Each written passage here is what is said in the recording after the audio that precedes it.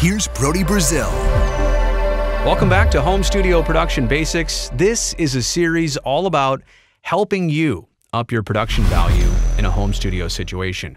Now, I've been at the broadcast game for more than 2 decades. I've learned a lot. I'm trying to pass these things along in small bite-sized tips, like I said, to help elevate the quality of things and content you produce. This is episode 6. It's all about using Apple Keynote and an ATEM Mini Pro to produce a presentation-style video like this, right? I've been getting a lot of questions from people who say, just show us how you do a presentation video like this. What's the technology behind it? Is it hardware? Is it software? So I'll leave the Apple Keynote stuff aside. That's just running on a computer. But what I want to explain first is the ATEM Mini Pro ISO. That's what I'm using here. It's a 4-input switcher from Blackmagic Design. It is such a small form figure right here on my desk. It does 2 things. It can either output my program material to a hard drive, which goes, straight to a recording. I don't have to touch anything else. Or it's got an Ethernet jack out the back, and I can live stream straight to YouTube from this ATEM Mini Pro ISO. Now, it has a software component, but all of the moving parts, so to speak, are hardware-based, meaning that this is extremely robust.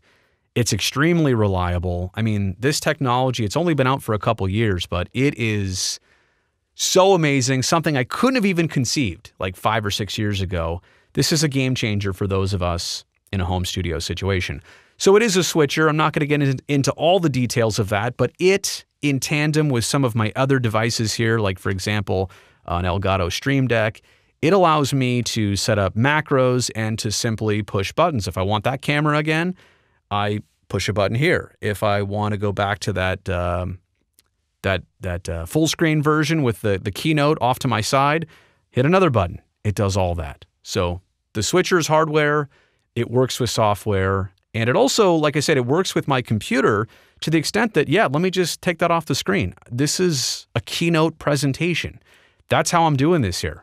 I put it back up. If I want the next slide, hit a button. Oh, I was on the last slide.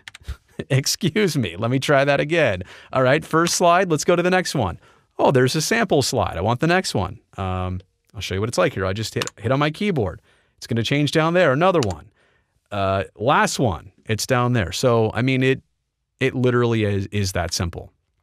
I'll take it off for a second. So now that you understand what I'm doing here, there is the base layer. I'll show you how I build this here. There is the base layer of this is what my Mac looks like right now with nothing else on it.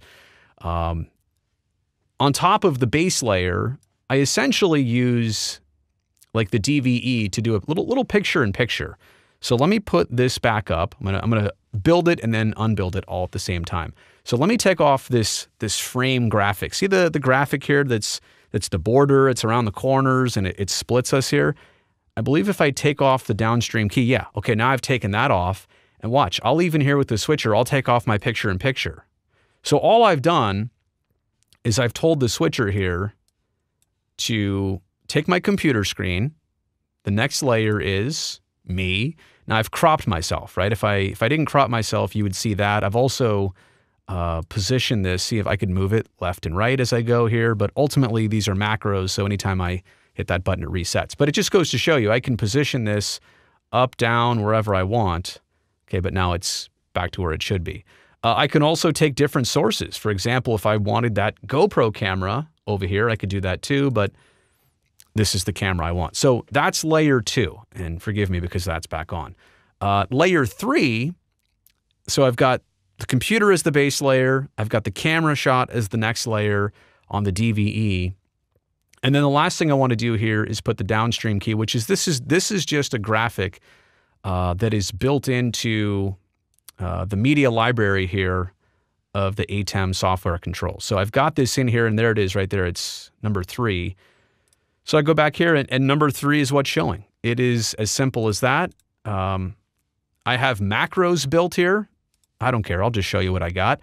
All these are programmed to do, 20 or 30 so different things right now. I also have them here programmed so one push of the button gets me to that. But yeah, this is what it looks like. Take the macros away. this is how I do it. It's 3 layers. Then when I want to start live streaming or making a video, I put it on the first slide. There you have it. I also should show you this. Here's what it looks like without me. I also have a different version where it's kind of a smaller box of me over here. If I wanted to use more screen real estate, I could do that. But I found this one works for most things I'm doing here in this series. And like I said, just simple advance on the keyboard, last one, and that's it. So I don't really have the time in detail to go into all that, but I wanted to spell out, a quick way. If you want to do presentation style videos, I mean, the possibilities here are endless. You can play videos in Keynote. You can do so much with Apple Keynote. In a presentation, you've always been able to do that, or with PowerPoint. But now think about plugging that into your ATEM switcher and think about the possibilities of presentation in a video just like this. So, hey, hopefully some of that helped you out. If it did, let me know in the comments section below. Also, subscribe to this channel. Lots more production basics videos coming out soon.